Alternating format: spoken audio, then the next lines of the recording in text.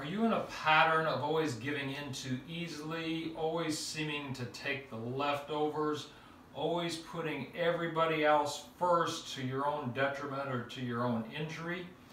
It's healthy to put others first in a loving way, but not to your own detriment. And that's what happens if we're in a pattern of subjugation or feeling controlled.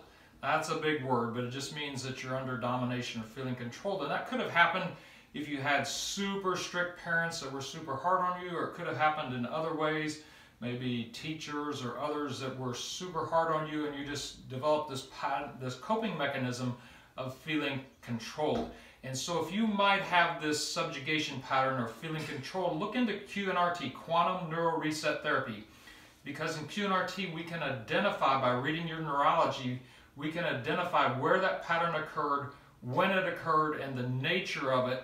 And then we can help you establish new congruent beliefs to a healthier pattern that feels like you have more power and more control in your life. I'm Dr. Michael Winters, Winters Wellness, Chiropractic Redefined.